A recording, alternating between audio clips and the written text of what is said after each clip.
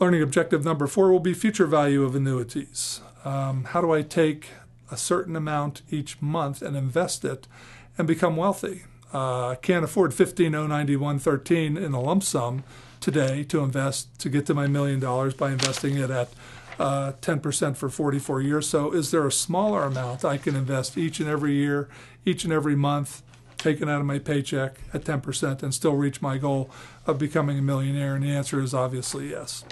The annuity future value equation, again, this would be same amount invested each month, same amount invested each year, taking it off into the future and coming up with some future value. Annuity future value is equal to C times 1 plus R to the T minus 1, all of that over R. Let's look at some examples. You're going to contribute $2,000 every year to a retirement fund, paying 8%. If you retire in 30 years, how much will you have? So I envision a timeline that says 2,000, 2,000, 2,000, 2,000, 2,000, 2,000, same amount each year for 30 years. I'm going to put it in the bank at 8%. How much will I have in 30 years? So C is 2,000 times 1 plus R, 1.08 to the 30th power minus 1, all of that over R, 0.08. And in this case, by investing $2,000 per year for the next 30 years at 8%, I'll have over $226,000 in my retirement account. Again, what are we learning here? Save early and save often.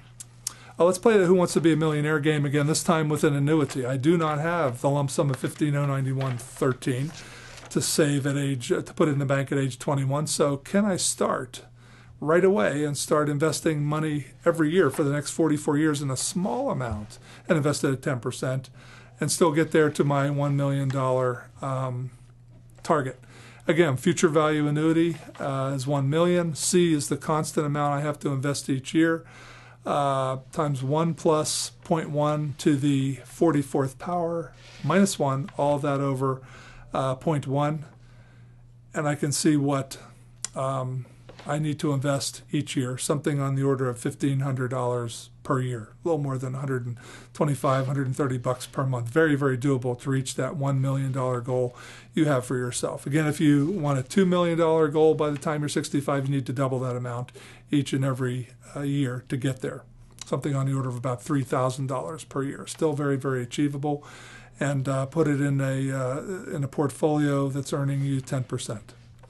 One point on annuities due, same amount each month, but these cash flows occur at the beginning of the month. So your real estate agent where you rent your apartment, note that they collect your rent at the beginning of the month. That is an annuity due versus all these other examples we've been doing occur at the end of the month. Rent comes at the beginning of the month. It's an annuity due. To get from an annuity due to a regular annuity, I just multiply the values by 1 plus R. So take the present value or future value as an ordinary annuity and multiply the answer by 1 plus R, and that will get me the extra money I'll get by having an annuity due. That shows that real estate folks are very intelligent investors. They collect the money early and they get the benefit of the 1 plus R multiplying factor.